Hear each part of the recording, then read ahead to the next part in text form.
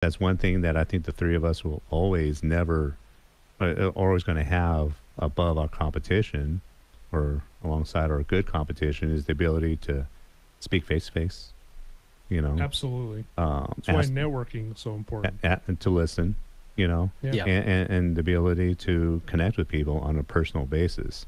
So I don't want anybody listening out there thinking that, oh, we automate everything, we use AI, and then we, you know, rake in the millions. Yeah, That's not the way it works. Lay on the beach. No. Yeah. No. No. AI is an iterative process. Yep.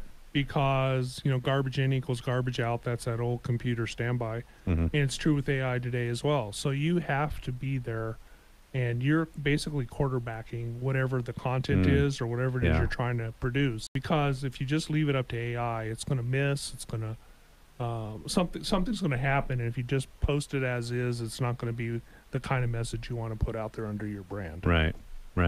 How much, you know, you kind of surprised me a little bit, Danny, how much AI tools that you use. I mean, how much is it a part of your process? We got about a minute before we get into the break. Yeah, I mean, it is very involved as far as Really? AI. Everything from transcription of a video and being able to do text-based editing, like literally like you're editing a Word document. It's all synced up with video footage, and you can edit. Yeah. You can just type in a certain word, and then you'll find that sentence, and then you can just cut that sentence right out.